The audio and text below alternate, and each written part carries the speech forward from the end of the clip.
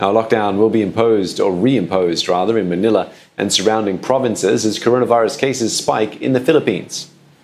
From tomorrow, public transport and domestic flights will stop. People will have to stay home unless they need essential goods. Medical associations have already come together to warn the government that the healthcare system is on the brink of collapse. They say the new restrictions will give medical workers some breathing room. Case numbers in the Philippines have risen fivefold since authorities relaxed a first lockdown in June. With more than 100,000 infections, the Philippines is now close to overtaking Indonesia as the worst-hit country in Southeast Asia. Siyempre po, yung namin, hanap buhay namin, laki pong epekto dahil sa problema na to.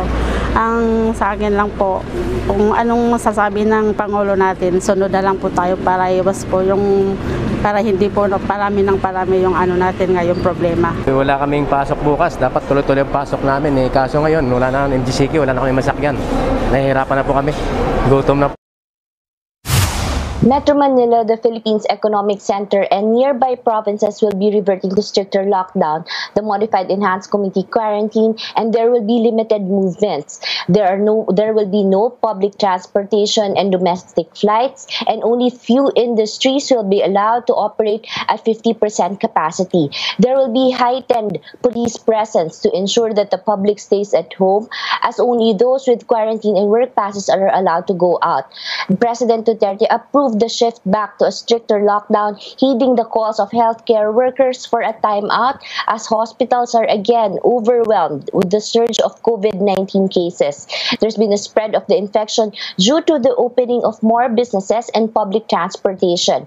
For example, the Manila Metro Rail Transit System, or MRT 3 line, had to close down for 5 days in July since 186 of its employees tested positive for the virus. Another factory in Laguna last week announced temporary closure as hundreds of its workers has COVID-19.